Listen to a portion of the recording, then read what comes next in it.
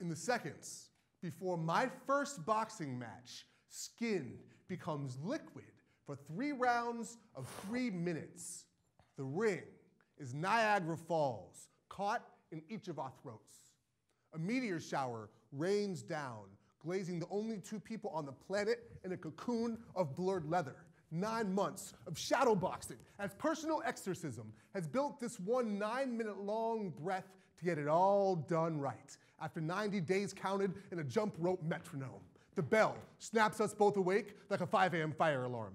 An electric storm courses through each sinew, and these first few seconds before this first punch is thrown, I am free of sin.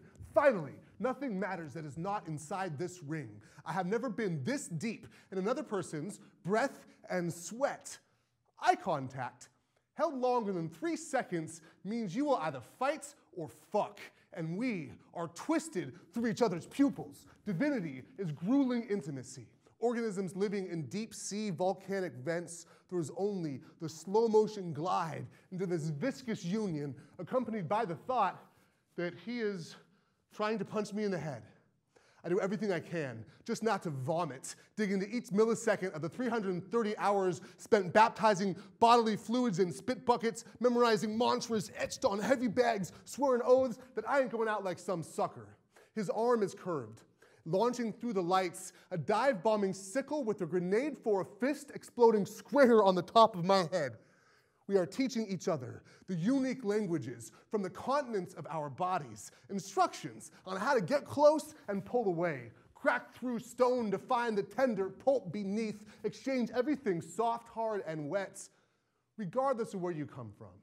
This ritual tattoo of excellence is the same 333,000 seconds spent memorized by the whirring thump of the gym calling out the motivation to touch God.